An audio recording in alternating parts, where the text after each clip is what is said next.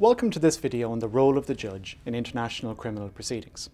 My name is Joe Powderly and I'm an Assistant Professor of Public International Law at the Grotius Centre for International Legal Studies. Over the course of the next few minutes, we will look at the profile of international criminal judges and consider three core roles they play in the international criminal process. First, we will look at their role as interpreters of the law and explore whether or not they should have a responsibility to progressively develop legal norms. Second, we will focus in on their role as fact-finders and ask whether they should strive to establish an historical record in their judgments. Third, and finally, we will discuss their role as administrators of justice and whether they are properly equipped to take on this role. But before we address these issues, let's consider how the role of the judge is commonly viewed.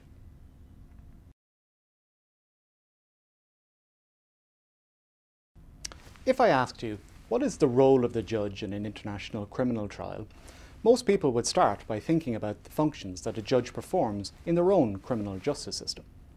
That's perfectly natural, because whether we realise it or not, our legal culture tends to shape our philosophy of what law means, what we understand by a legal system, and what roles we think the different actors in that system should play. That applies to judges too. For example, a judge from a common law jurisdiction would see themselves as the umpire in an adversarial process between the prosecution and the defence, which is played out in front of a jury who will ultimately decide the facts. To them, the function of the judge is to answer questions about the law, to guarantee the rights of the accused, to manage the proceedings, and if there's a guilty verdict, to determine the sentence. However, on the other hand, this concept would seem very passive to a judge from a civil law country with an inquisitorial process, where the judge has the primary power to call evidence, question witnesses, and ultimately decide on the guilt or innocence of the accused. For over 20 years, international criminal law has tried to find a middle ground between these two models, applying a mixture of the adversarial and inquisitorial process.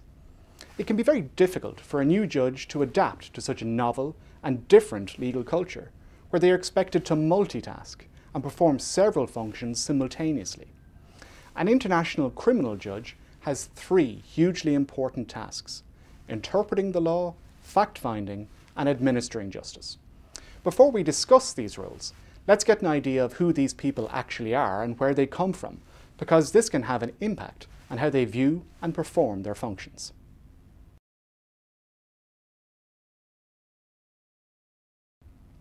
So, who are these people?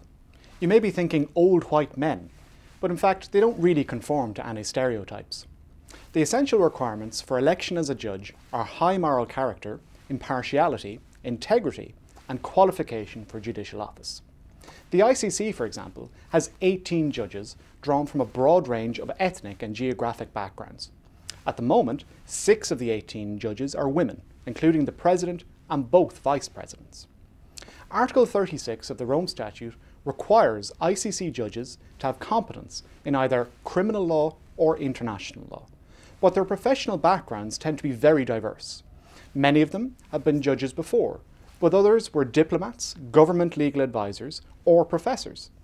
It is important to remember that judges are elected by the Assembly of States Parties, so there is a political element to their appointment.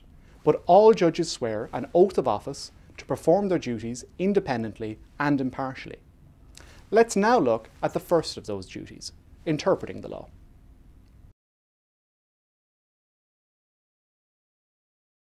The most significant role of the judge in any legal proceedings is to interpret the applicable law. However, we need to ask ourselves whether or not judges also have a role in the progressive development of the law. Judges are the guardians of the law, with the power to determine the meaning of legal provisions and how they should be applied. International criminal law is still in its youth, so its judges have played an incredibly important role in putting flesh on its bones. For example, when the International Criminal Tribunal for the former Yugoslavia was established in 1993, the statute was a very basic document without any detailed definitions, and the only relevant precedents for interpreting it were from Nuremberg and Tokyo 50 years before. The judges had to use their own creativity to fill the gaps in the statute and make it effective. They had to not only interpret the law, but also progressively develop it. It was extremely controversial for judges to take on that role. Some people saw it as encroaching on the separation of powers and the role of states. Others were concerned that such judicial creativity could affect the fair trial rights of the accused, or the principle of legality, by holding someone individually responsible for actions which did not constitute a crime at the time they took place. From the outset, though, the Yugoslavia Tribunal adopted a golden rule, whereby any interpretation of the law they handed down had to conform with customary international law and be consistent with the principle of legality. By following this methodology, they could protect the rights of the accused while also making the law effective. The ICTY judges went on to develop key aspects of international criminal law, such as the definition of rape, the elements of crimes against humanity, and the law on modes of liability, which were accepted and largely included by states during the drafting of the Rome Statute. However, in the context of the ICC, states have clearly attempted to limit the power of the judges to develop the law. The Rome Statute and elements of crimes are very detailed, and Article 21 makes clear that the text of the Rome Statute is king. Judges can only depart from it in very limited circumstances, and their interpretation must be consistent with internationally recognised human rights. It is inevitable, though, that circumstances will arise which require creative interpretation from the bench to ensure that justice is done.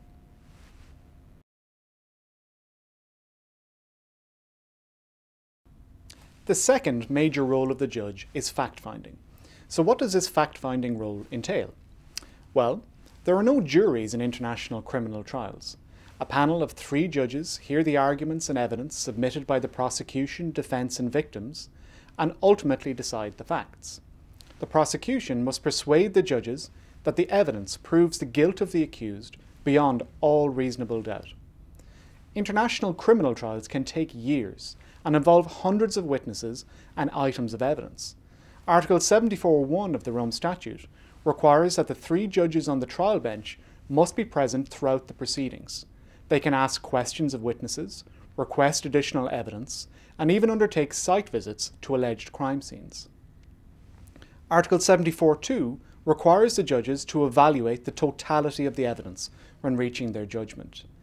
Each judge must consider all of the evidence and then share their assessment with the other judges during confidential deliberations.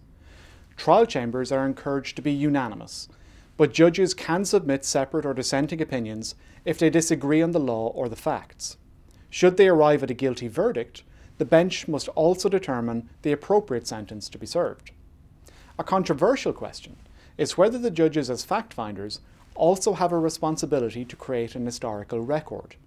In the past, judges have attempted to do this, but it was unrealistically ambitious and often just resulted in judgments which are hundreds of pages long.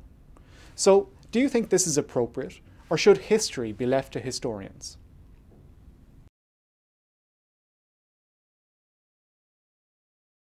The final role we will discuss is the judge's responsibility to ensure the proper administration of justice. This means they have to manage the proceedings in a fair and efficient way while also guaranteeing the rights of the accused.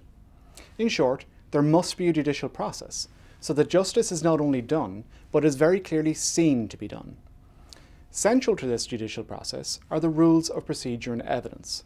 At the Yugoslavia and Rwanda tribunals, the judges could draft and amend their own rules to respond to new or overlooked issues.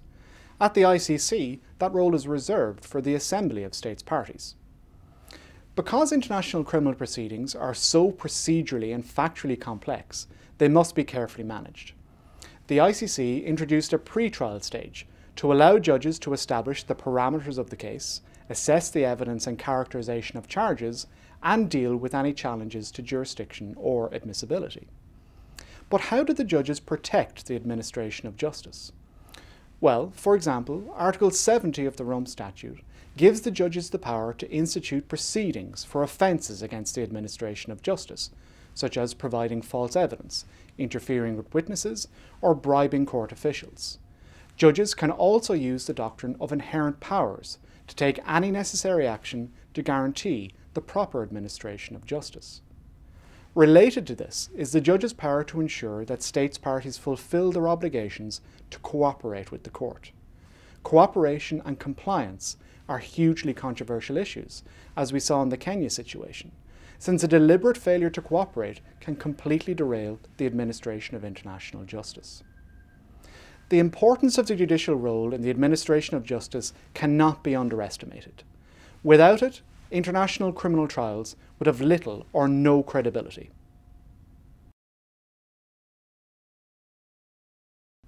Hopefully, with this video, you now have a better sense of the role of the judge in an international criminal trial. We have seen that the men and women who make up the international criminal judiciary come from very different backgrounds. We have examined the three roles they play in the international criminal justice process: interpreting and developing the law, fact-finding, and the administration of justice, and how they carry the burden of ensuring that justice is done for the victims of crimes that shock the conscience of humanity. Thank you for watching.